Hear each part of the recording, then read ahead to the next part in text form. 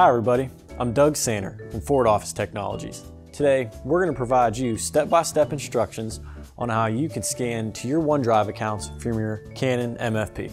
A lot of businesses are moving to a cloud environment. It helps you collaborate, stay secure, and it's convenient for all your team members.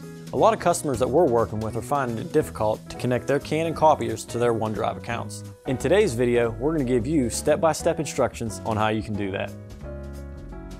Here at the Canon MFP, it comes standard with scan to email and scan to file. Canon also provides the cloud portal. This allows you to scan directly to your OneDrive accounts. To get the cloud portal activated on your Canon MFP, reach out to your local sales consultant. They'll be able to install the software on your Canon MFP, connect you to your OneDrive account, and have you scan it in no time. Once installation is completed, you will have a brand new icon on your home screen and you'll be connected to OneDrive.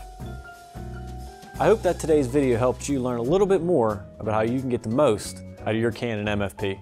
If you're looking for more information on the Canon product line, feel free to reach out to us here at Forward Office Technologies. We're proudly serving Western Pennsylvania and beyond.